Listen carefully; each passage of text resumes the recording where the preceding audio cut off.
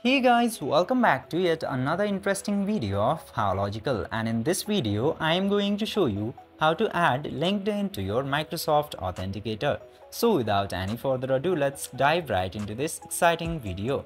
Now, in order to add your LinkedIn to Microsoft Authenticator, you just simply have to open your Authenticator application, and after that just simply unlock the application at very first.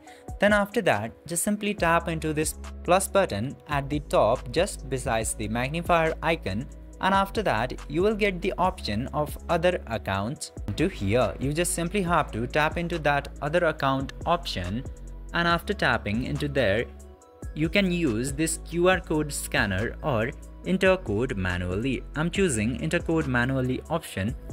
And now you just simply have to type your account name into here. Just simply paste your account link and then enter the security key. Then after that click to finish button and your LinkedIn will successfully be added to MS Authenticator.